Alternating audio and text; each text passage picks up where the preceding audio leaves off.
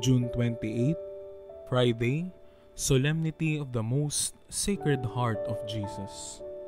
A reading from the Holy Gospel according to Saint Luke.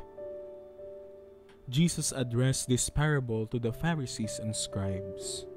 What man among you, having 100 sheep, and losing one of them, would not leave the 99 in the desert, and go after the lost one until he finds it? And when he does find it, he sets it on his shoulders with great joy.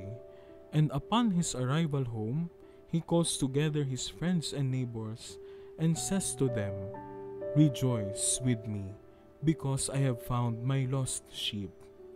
I tell you, in just the same way, there will be more joy in heaven over one sinner who repents than over 99 righteous people who have no need of repentance. The Gospel of the Lord. I have found my lost sheep.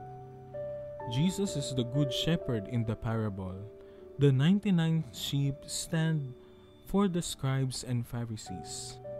The lost sheep is any acknowledged sinner, like a tax collector or a prostitute.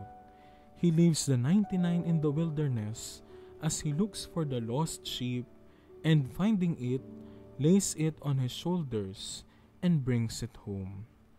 Jesus takes the lost sheep home to enjoy a place of privilege and moments of intimacy with the shepherd.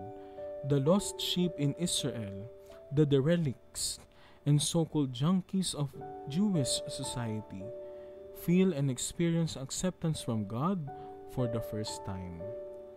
Jesus celebrates this homecoming, and he wants to share his joy with his friends.